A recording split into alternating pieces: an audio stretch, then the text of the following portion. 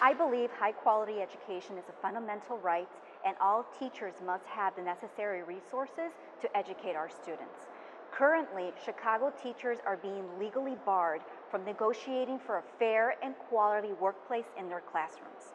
Students in Chicago deserve better, and that is why I'm fighting in Springfield on legislation that gives Chicago teachers the same bargaining rights that every other Illinois teacher has.